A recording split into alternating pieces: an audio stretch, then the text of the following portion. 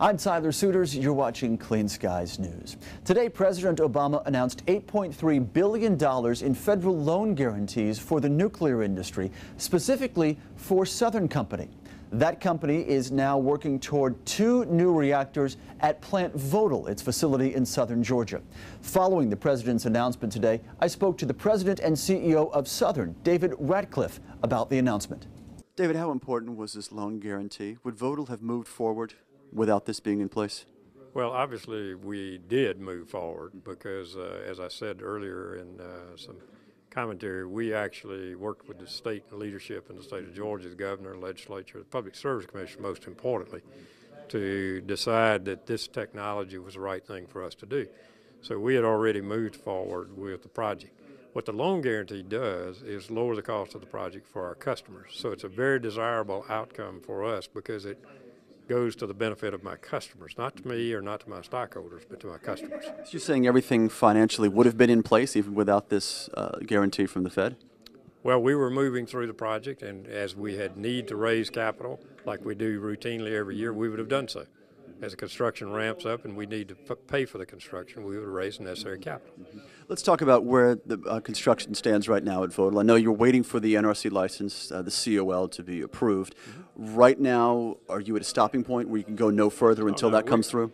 There are two things, two phases to this. One opportunity is to go for what was called an early site permit, which we acquired last year. That early site permit gave us what's called a limited work authorization, meaning that we can go ahead and do certain construction, which we're doing. The construction operating license, which we'll acquire next year, the last half of 11, will allow us to begin the actual nuclear construction, the concrete pours and the steel and rebar. What we can do now is a lot of circulating water piping. We can build a concrete batch plant. We can do the excavation that's required on the plant site. So we got a lot of work to do.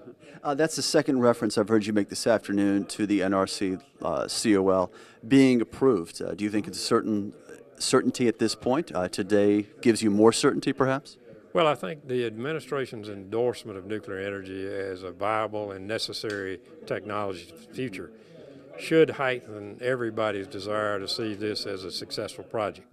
So I'm as confident as anybody about our ability to get a certified design and an approved construction and operating license. Which is more encouraging to you? Secretary Chu today emphasizing the fact that this will be the first of many loan guarantees, or at least the program is going forward, or is it President Obama tying nuclear energy to a clean energy or perhaps climate legislation bill and also to job creation? Well, I think those are all one and the same. I mean, Secretary Chu is part of this administration, and he's been a strong voice in support of nuclear technology and nuclear energy. I think what's happened here is the President's embraced that in a very public and tangible way, and that's important. David, final question. The role of these Vogtle plants, these new reactors, as the first new construction in so many decades here in the U.S.? Oh, I think it's absolutely critical and very important that we be successful. We take the responsibility very, very seriously. This is a major thrust for this nation's energy security and reliability of supply. We have to have this technology to be successful. It seems that the entire nuclear industry in the U.S. is extremely pleased with today's announcement. The Nuclear Energy Institute responded to the loan guarantee announcement saying, quote, "This sends a strong signal to companies throughout the nuclear supply chain to expand their manufacturing capacity." I'm Tyler Suiters, and you're watching Clean Skies News.